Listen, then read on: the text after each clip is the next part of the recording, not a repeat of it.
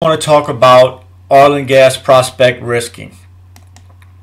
So when we are evaluating a drilling prospect, there's three things we want to know. We want to know what's the chance of finding oil and gas, how much oil and gas will we find, and how much profit will we make when we produce oil and gas. So these are the three things you need to do, but we're only going to be talking about number one today, the chance of finding oil and gas. So we call that prospect risking.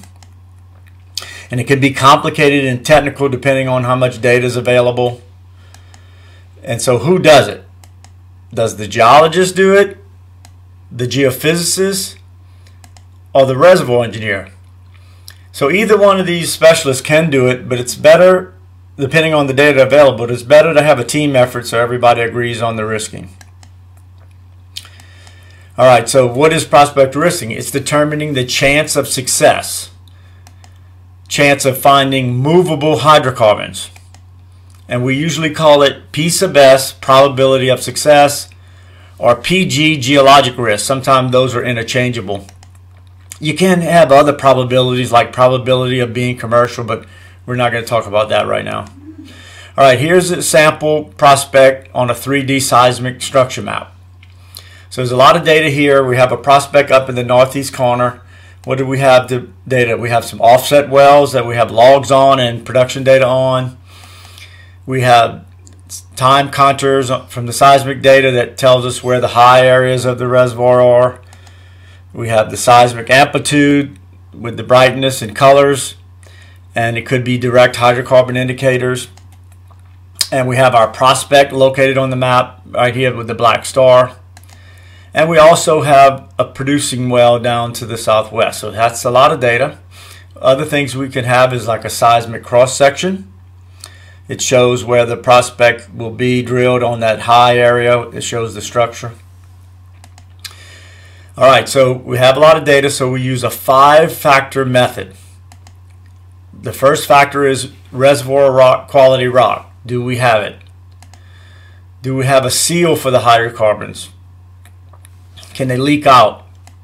Do we actually have a trap that we can map and determine and make sure it's really there?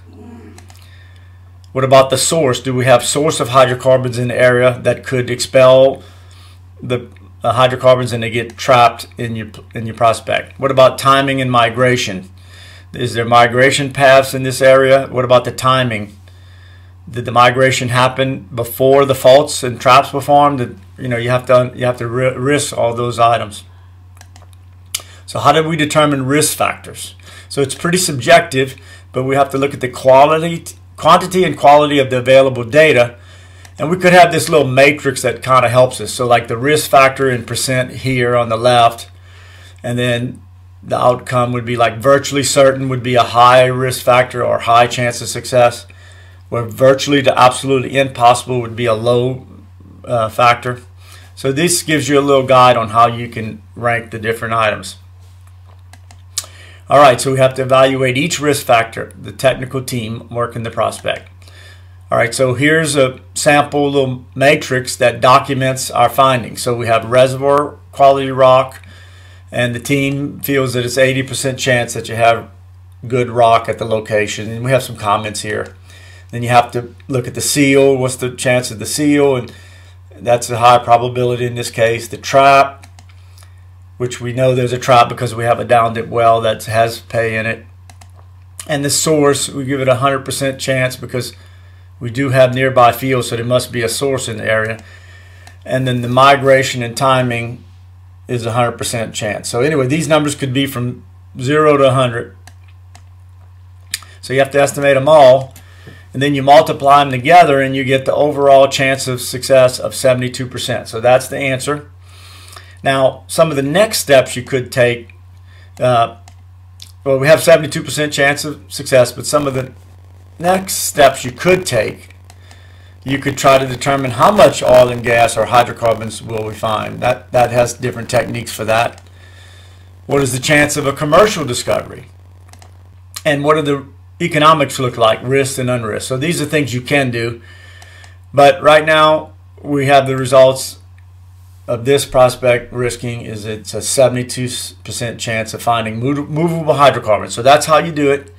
Hope you find that interesting and informative, and just please call me if you have any questions.